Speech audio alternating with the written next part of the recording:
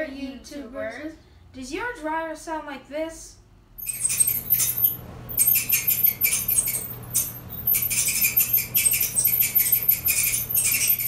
Sorry about that. Today we have a how-to video full of tips and tricks. A life hack, if you will, on how to fix your squeaky dryer. First things first, you'll need safety gloves. I have my name written on mine, Mischievous Unicorn. Things you'll need to get this job done successfully are a vacuum cleaner with an extension hose. You'll need a socket screwdriver for about $15.99. And a double-sided screwdriver with plus and minus. This one costed $12.99. This is the only thing that you're not going to be having lying around your house. If you have it, you're weird.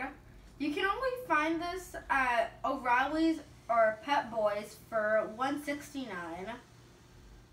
So let's get started. This is the first and most important step of doing a dryer, unplugging it so you don't get electrocuted. Second step you'll need to do is turn off the gas. You'll see a red valve at the back near the bottom. Now that you have the dryer disconnected and the gas turned off, you're going to want to pull the vacuum away from the wall to give yourself some space to work. Take your vacuum and vacuum out any lint that's in the lint trap. Now that you've vacuumed out all the extra lint, remove your lint trap and unscrew the first two Phillips head screws. Life hack, put them in a sandwich bag. Even label your project on it. Once the screws are out, push forward. It takes a bit of time. Then open up the lid a little bit and you can see that it's secured with pressure pins. But before you do that, put a towel over it so you don't scratch the washer and dryer and your mom doesn't want to whoop your butt.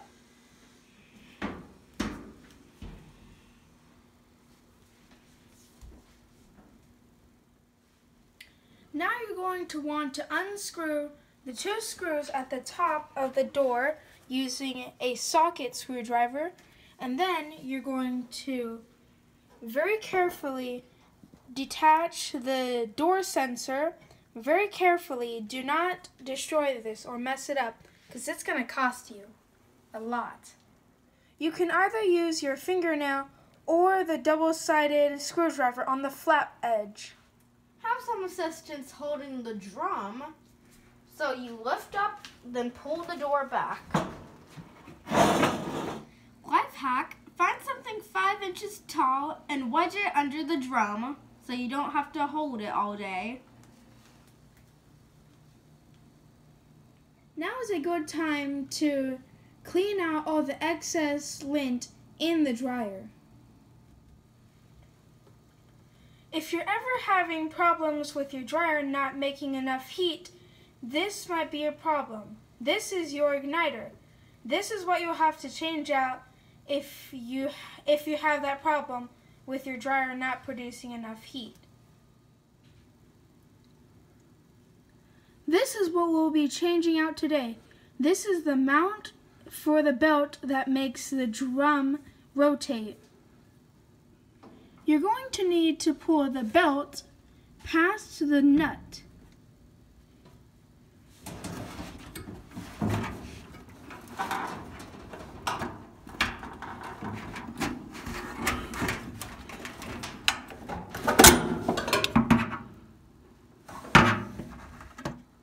This part's going to take a lot of muscle, so you should get some help. This part is going to take up and out.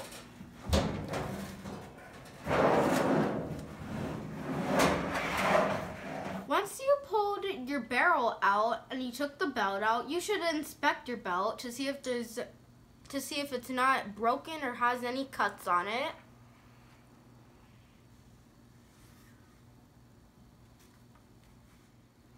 And now is a really good time to inspect the lint to see if there's no excess in there.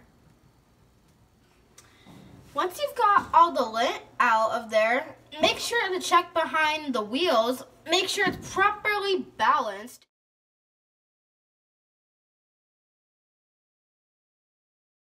So there won't be any gunk, hair, and all that kind of stuff.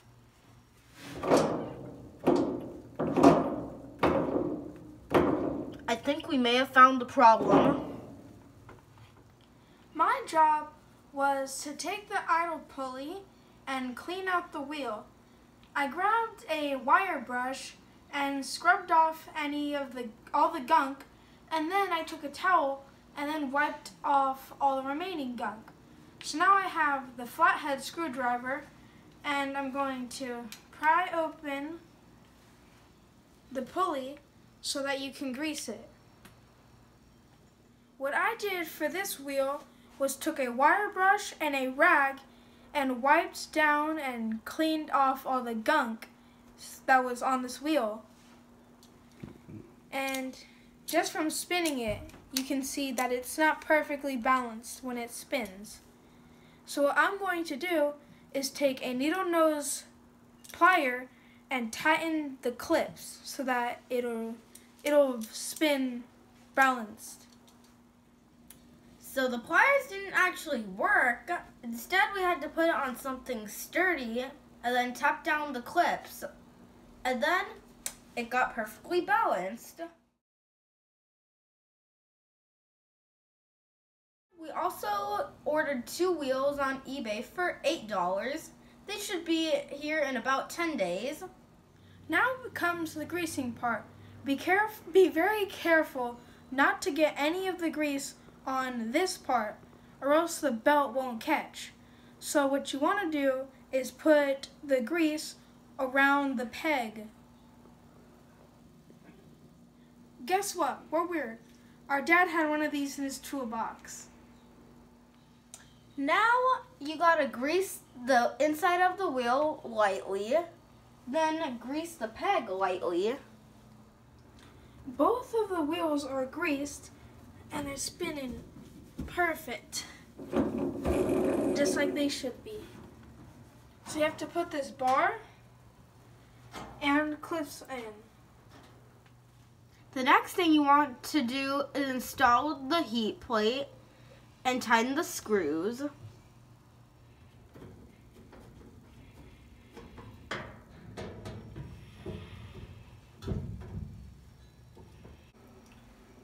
It's the same thing from taking off the drum. Get a little help and reattach the drum along with the belt.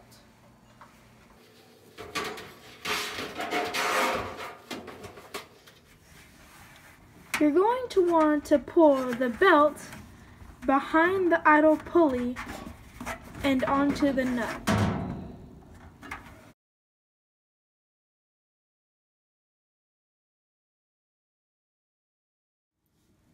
Support the drum, then rotate, and then that's how you know it's working properly.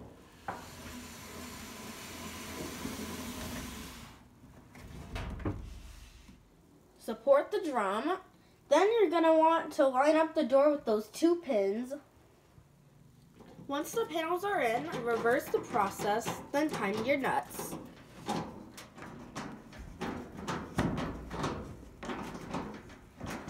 Before you put the lid down, make sure that the belt is all lined up around the drum. Then connect the sensors. All you just gotta do is drop the lid and tighten the screws.